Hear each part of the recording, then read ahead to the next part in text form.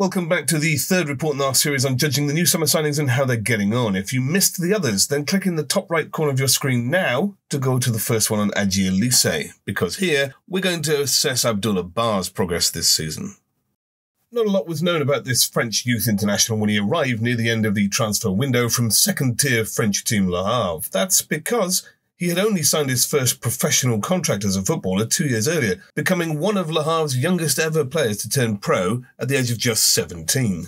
Le Havre was founded by the British as a rugby club in 1872, and they play in the combined colours of Oxford and Cambridge.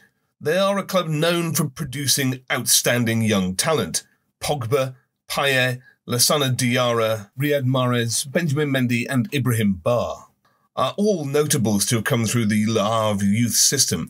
It is amazing to think that Abdoullah Ba only made his debut as a professional footballer 18 months ago when he turned out for Le Havre against Toulouse in May 2021, 2 months short of his 18th birthday, and he scored his first goal against Troyes 3 games later when still 17.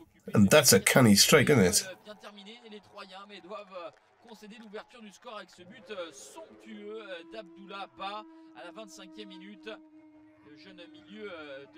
He arrived as a central midfielder, having played for France at under-16, under-17, under-19 and most recently against Tunisia for the under-20s. In that game, he was the sole set-piece taker for an hour before being substituted.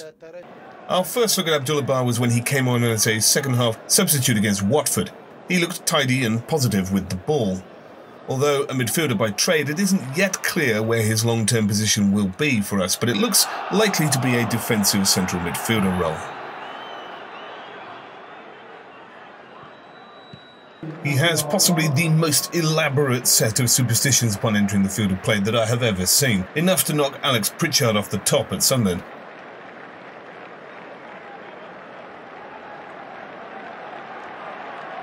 Pritch, in case you hadn't noticed, needs to be last on the field for his team every time and has a set of hops he must perform as he enters the pitch. It doesn't matter if we're playing at home, watch here. Here he is, last on every time.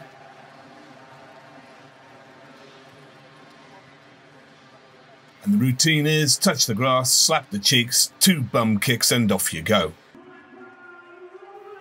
And if we're away from home, exactly the same thing. Last on, same routine.